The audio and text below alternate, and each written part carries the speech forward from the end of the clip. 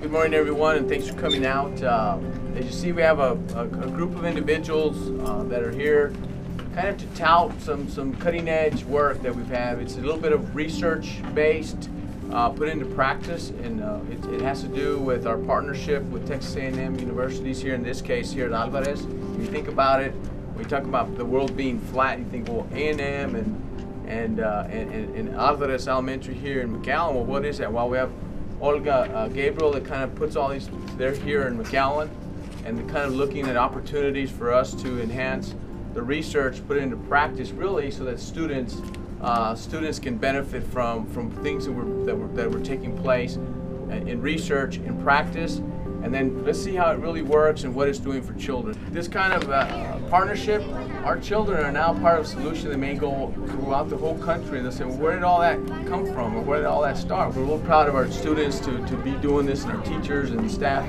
It's fun to have these kind of partnerships, and we know in the end are wanting students to have a better school day, or a better learning environment, or a better opportunity to learn. As you all know, childhood obesity is a significant issue, not just for the United States, but especially in the Valley here.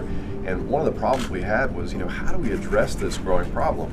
We look at nutrition, we look at physical activity and things like outdoor activities and walking back and forth to school, and of course, organized sports and PE and recreational things.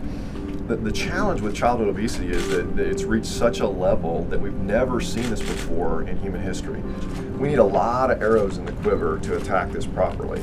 So one of the ways we can do that is we can change the classroom. We can make it more dynamic. We can give the children the ability to be more physically active during the course of their instructional time. Now, I have to tell you, we went into it selfishly for the health reasons. We were very excited to find the teachers coming back to us after the first semester and saying, the children are paying attention better. They seem to be more focused. And of course, as researchers, we got excited about that because we knew that if academics could have something that would also enhance the children's ability to learn, to stay on task, to stay focused, to stay engaged, then we could have a health program or a process or whatever it happened to be, in this case, a dynamic classroom, that they would also embrace that. So it's been a really big challenge for us to get into the area of measuring the academic engagement, which now we're starting to see 5 to 7 extra minutes per hour. And I know that doesn't seem like a lot of time, but when you multiply that over the course of a day, over the course of a week, over the course of a semester, that's a lot of extra instructional time where a child is focused either on the teacher or their work. And so that improvement in the academic piece is what we're really excited about now. We've documented all of the calorie expenditure benefits. So a child who is physically active throughout the day at a more dynamic classroom, they'll burn anywhere from 15 to up to 30% more calories per hour than they would if they were just seated in a traditional sedentary seated classroom. So that's a great benefit to their health.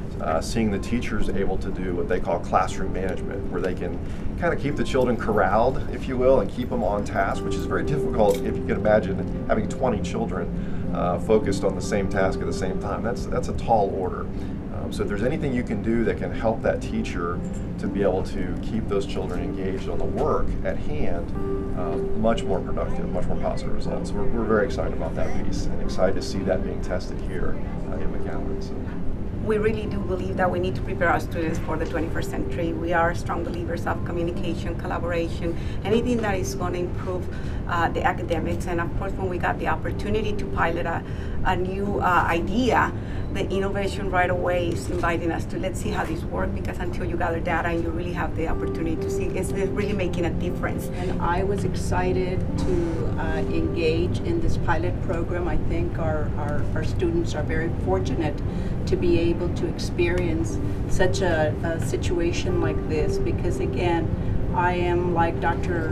Benden said, that we do need to focus on reducing our obesity in our community, in our world, and what a fine opportunity to combine academics and improve health. So for that, I was very excited, and I did have the opportunity to observe the students.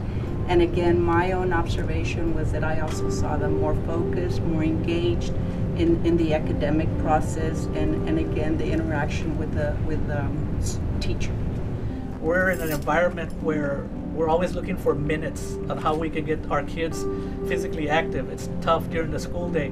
So when I started to do some research, I went into a different area. I already knew that this was going to be good for the physical component, and I knew it was going to also help out with, like you said, classroom management and academics. I continue to think that McAllen has always been a leader and an innovator in education. I know that the presentation that we attended was very well received.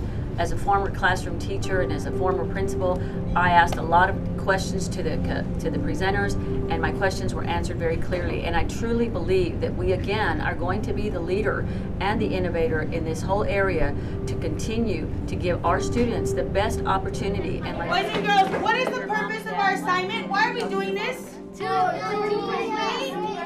persuade with what? With media techniques. What are we trying to conserve? What are we trying to persuade you to do? To save the endangered animals. What are you trying to persuade here? Look at all these visitors we have here. What are we trying to get them to see? What do you like? What do you have that nobody else has? The desk. The desk, your standard desk. So are we trying to persuade them that they're really good? Yes. Well, tell them why you like them. That's why they're here.